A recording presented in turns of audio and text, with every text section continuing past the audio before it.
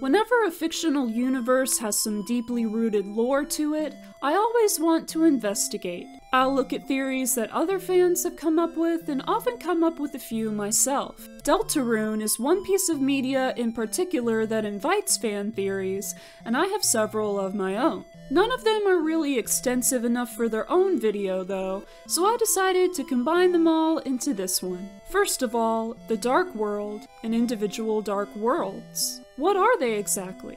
Individual Dark Worlds, namely the Card Kingdom from Chapter 1 and Cyberworld from Chapter 2, seem to be pocket dimensions of sorts that can be accessed through individual entrances to them via the Light World. Denizens of one Dark World are normally unable to manifest in other Dark Worlds safely, with the Castle Town and the School Closet Dark World being a notable exception. The Darkners from the first Dark World manifest in the Light World as various toys and game pieces, which can be transferred to Castle Town by being physically taken through the portal to it. Otherwise, they can't stay in other Dark Worlds apart from their own for very long before turning into statues. It seems that these rules do not apply to Rousey, however. A possible explanation for this is the fact that he, along with Chris and Susie, is part of the Prophecy of Light, so he must be able to manifest into multiple Dark Worlds in order to fulfill this role. Many fans speculate that he is not an ordinary Darkner, which could also explain why some rules of Dark Worlds don't apply to him. He is, after all, able to recognize game mechanics. He is implied to have some connection to Azrael,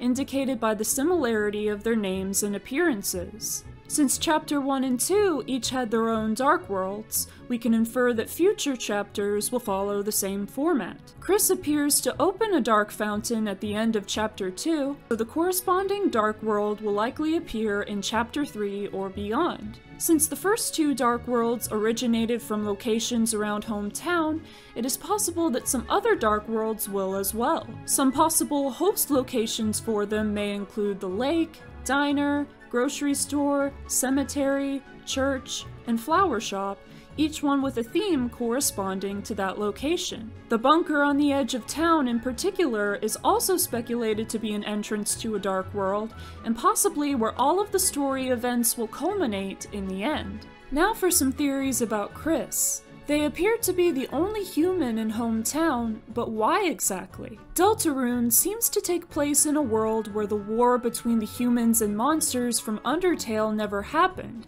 as evidenced by the fact that monsters live on the surface and Azrael never died. Hometown could be populated by mainly monsters due to the two species living separately for perhaps cultural reasons. Why Chris is in hometown also brings up the question of how they became part of the Dreamer family. Perhaps their biological human parents abandoned them, either out of neglect or a belief that Chris would be better off raised with monsters rather than humans for whatever reason, or they died at some point. Chris did not seem to initially realize that they were fundamentally different from monsters, as they once asked Toriel when their horns would be growing in. Chris also seems distressed by the idea of other humans, as when they see pictures of humans in the library book about them, they shut the book immediately. The reason for this response could be that they don't like being reminded of the fact that they are the only human in hometown. They could also have a more specific reason to resent or fear other humans, although there is not as clear a reason as to why. I've made a lot of videos for this channel discussing lore questions that we may never actually get an answer to, but in the case of Deltarune, it's just a matter of time until the rest of the chapters are released and more is revealed to us. In the far-off future, when the entire Deltarune saga is complete,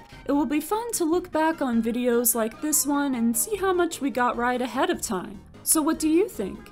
Do you agree with my speculations? What are some of your own theories about Deltarune? Let me know in the comments. Thank you for watching this video.